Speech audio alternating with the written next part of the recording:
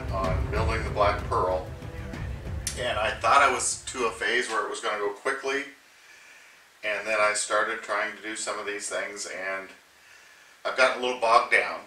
But let me give you some information on what's happened. Hopefully, if you're building it, you will not experience some of the problems that I have because of what I've gone through.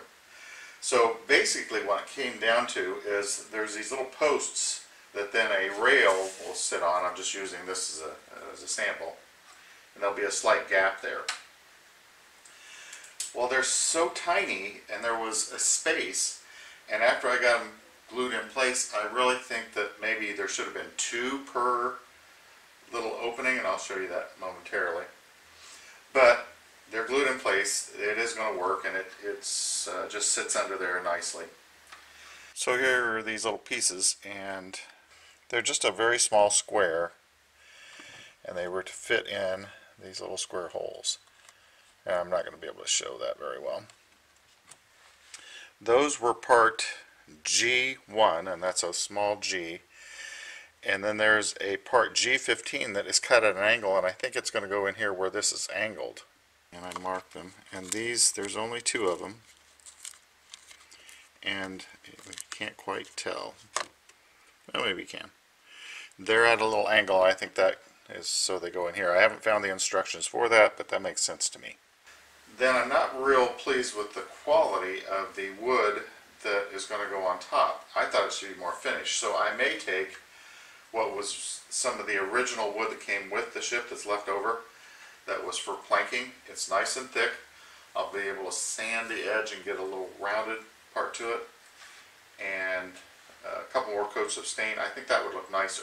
Now some places I won't be able to do that because there's shapes and things like that. I'm starting to prepare for some of the upper deck struts and things that go around the edge. This is the lowercase h sheet and the corresponding pieces, and I've cut all of these supports out, but on the instructions it's page 10, and you can see where these will go through, and they go at the front of the ship, and they'll also go back here.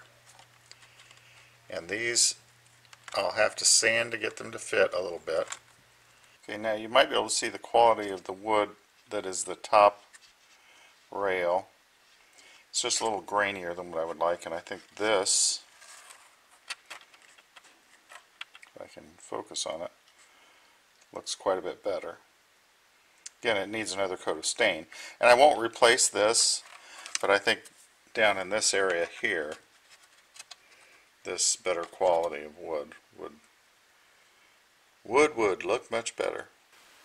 What I've determined is these upper rails are in the category of lowercase b, and this happens to be part number 7. And to get these to line up, I need to trim just a little bit off back here. And these have a little curvature to them, and I think it needs to curve towards the inside. Because when I did it towards the outside and guesstimated, it looks like it was going to hang outside the ship here. So the ship is actually moving inward. So let me just try and imagine where this would clip.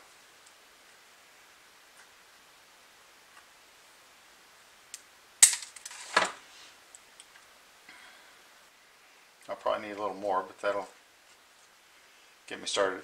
And this does hang over some. There's one of these, let's see if I can find, okay, here it is. On panel H, these circular things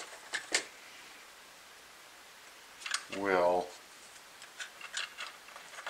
rest on here, and it connects the two. So you do want it to hang over. On these parts from panel H, these little milk jug shapes, I've got to get them so that they fit through this without breaking it. And even though this, and I've filed down some, it's not going to fit. So I'm going to go to work, and I'll need a total of 8 to be able to fit through here. And I've tried both directions, so let me try and sand these down. A couple of things and an error that I made back on lowercase h. I did not pay close enough attention. All of these number 1s, H1, I didn't notice that there were 6 that were H7, and they are just slightly larger, which probably explains why I had difficulty getting them in. So even though it's a subtle difference, it's mostly a difference in height. So I'm either going to have to make some, because of course out of the 6 I used 2 of them before I realized my error. So these are the struts that go at the rail, both at the front and back of the ship. So something to be aware of. Regarding these H1 parts that will go on that rail, I am having to slice or shave the edges still to get it to fit. So I've just been taking the knife and slowly just taking some off, all 4 sides, and then I'll sand just a little.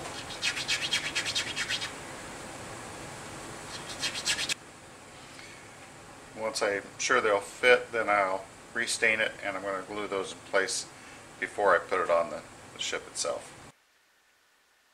On my error of mistaking parts number H7 for H1 and actually using them, and they're really a little bit larger, I had to make 4 of them up.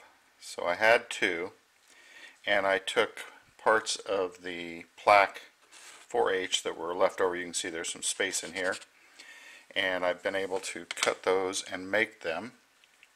There are these pieces up here. Here's the original, and here's the new one. So they're very close, and I'll continue sanding those down. How I got that angle was taking the black piece and then marking on it where that little V starts. Let me get an original. And I made sure that I used the same grain. So that's the grain part, and that's what gets the edge, and it's just about a quarter, not even a quarter of an inch down. So I took this almost triangular shaped file, and if I make it straight on the bottom edge, it gives just about that right angle. After several different trials, I found that holding it with a pair of pliers, and first I tapered the edge just a little bit, keep working away at it until finally it'll fit. So you can see I need to take a little more off. Let me show you one that I finished. And then that, well, that's not in the correct way. Let me try it the correct way. There. I don't know if you can see the wedge, but it's right there. So I'll stain those and then glue them in place, and then glue them on the deck. That'll make up for, I think it's part number H7 that I accidentally used as H1. This is the area where H7 that I had to make the parts. This is the front of the ship, and they're here. The upper rail is B4, B as in boy, and you can see there's some, I think they're called belaying pins or something like that. Anyway, I purchased a packet of them, and like with everything, they're just, the holes are just a little bit too small.